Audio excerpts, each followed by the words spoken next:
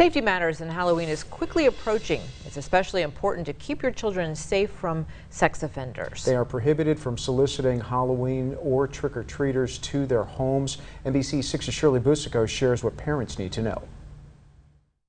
Okay, we love Halloween. We plan on trick-or-treating.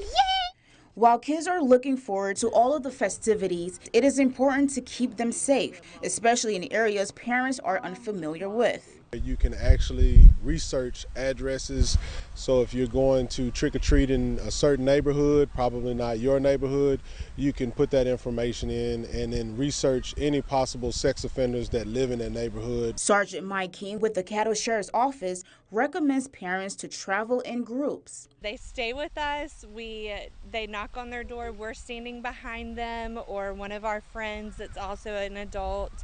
And they don't eat candy until we get home and we're able to look at it for lots of reasons. And a lot of times there's a big pile of candy on the floor. Meanwhile, there are parents who are choosing different areas to take their children trick-or-treating. The house-to-house has kind of played out a little bit unless you feel very safe in the community that you're going house-to-house to.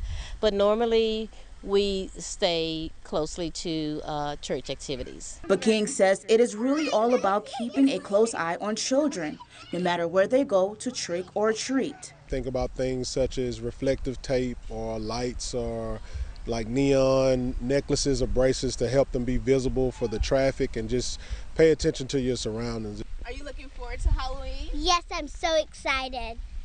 Our baby sister might be born on Halloween. She could be, you never know.